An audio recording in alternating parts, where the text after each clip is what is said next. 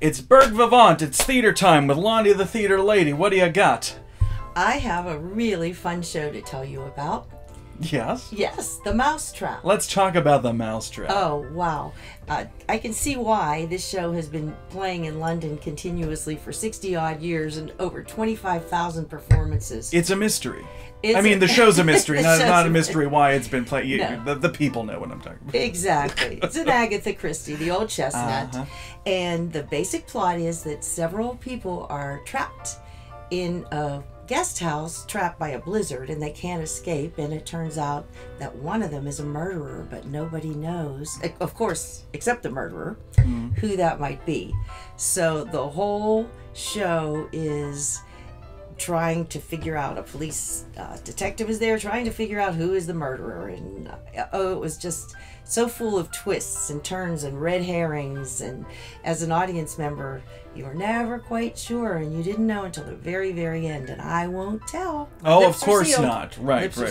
But this was a beautiful production by Prime Stage. When I walked in and saw that set, I felt like I was it makes you feel as though you are actually in an English guest house. Very charming, beautifully done, silhouettes on the wall. It's at the Hazlitt, right? Yes, at the new Hazlitt. And this cast, I thought, really did justice to all the characters. As you know, each of the characters are very, very quirky. Oh, yeah. Agatha Christie, they're all like a type.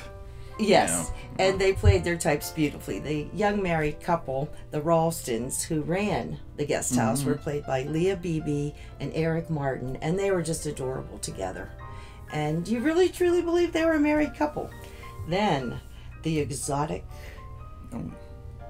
foreigner that was staying there, I can't even pronounce it, Mr. Paravincini, was played by Parag Goel, and he was really good in that role because sometimes sinister, sometimes funny, sometimes charming.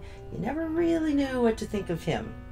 And I also enjoyed Miss Casewell, who was played by Jenny Malarkey. And she was kind of what was her name from the Beverly Hillbillies? Jane Hathaway. You know, the button-down, very stark. And she did that very well, very convincingly.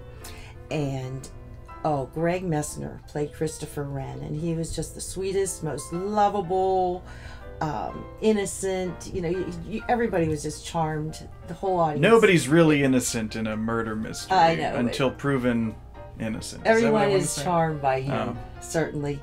And Joyce Miller played Mrs. Boyle. And, of course, Mrs. Boyle is kind of the crotchety one, which she did it very well. If I didn't know Joyce and know what a sweet person she is, I would have believed she was crotchety. And Joseph Rittenhouse was Detective Sergeant Trotter, and he gives a commanding performance as this detective, and just kind of takes over the stage. He's very powerful in his role. I enjoyed that. And Major Metcalf was played by William Yanity, and he wasn't on stage as often as some of the others, but when he was on stage, his presence was very strong and noticeable, and he was the military man, and he gave you the feeling that he really is.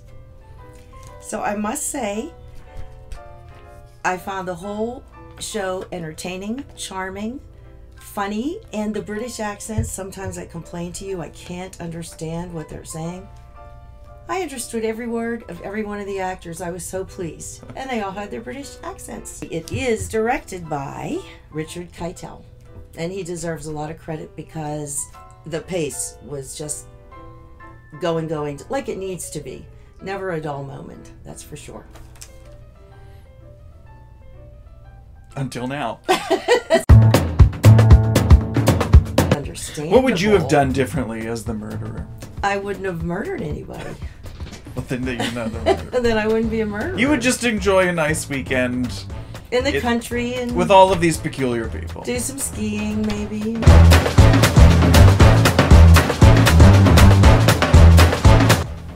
Do you yourself utilize mouse traps in your home?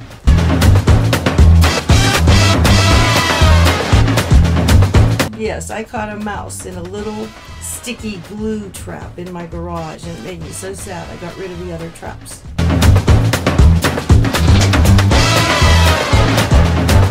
Were you anywhere close to guessing who did it? No, I was not. It was a surprise. It was. Over and over, I thought I knew, and then I changed my mind.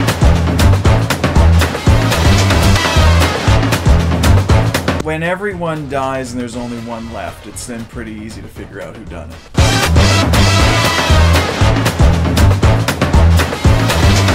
Well, in a murder mystery, somebody gets murdered. You just have to accept that. I accept it.